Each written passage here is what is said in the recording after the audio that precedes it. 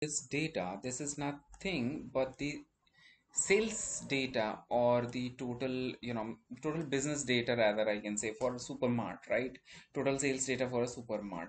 And now if you look at this visual, it tells you what was the total sales of that particular supermart. Now what if I want to see it by product line? So what you observe over here is this is nothing but a cards, right, which we have understood in the previous videos, right?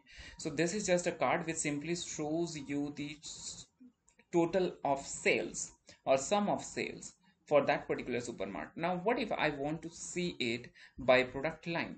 So you might come up with a suggestion that what we can do is we can just use a matrix, right? And over here it is showing the total, and what I can do is I can take a product line column from here and put it into the rows.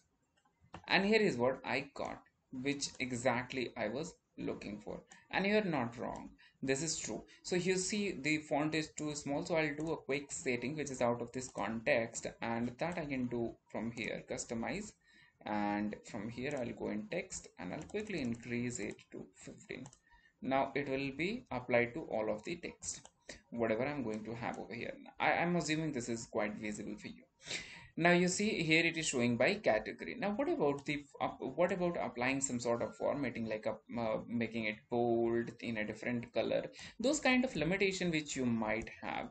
And that's where Power BI provides you the another chart or another visual which is referred as multi-row cards, right? So you have this kind of table. All that you need to do is, or maybe even if you don't have it, let me show you both of the day. Let's say you have both of the ways. Let's say you have this kind of matrix. Now you want to show it as a multi-row card. All that you need to do is select this and go over here and just click this multi-row, and here's what you get. Now what do you observe over here?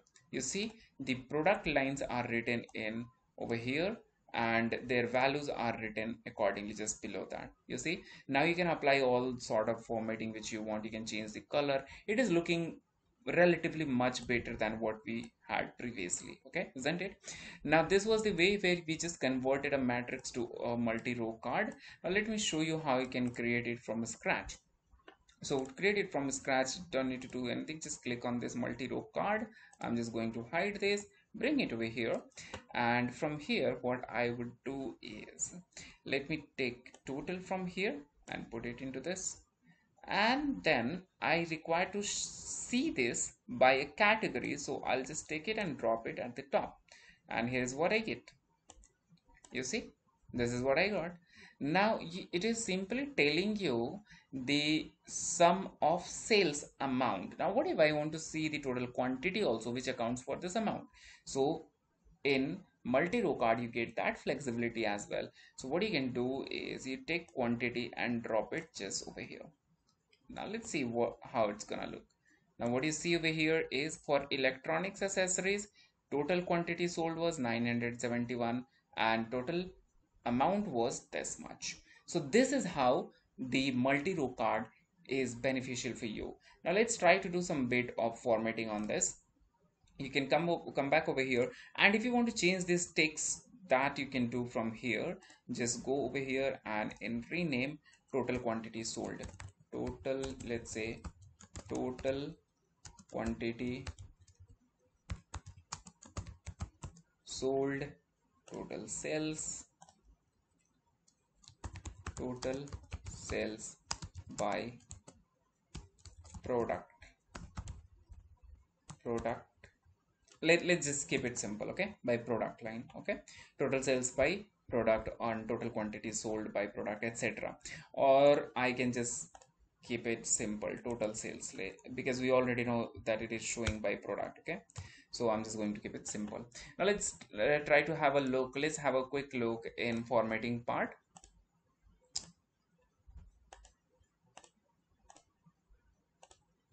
Alright, so here let me just first delete this one because this is not needed, and I'll come back over here, go in visuals and call out values.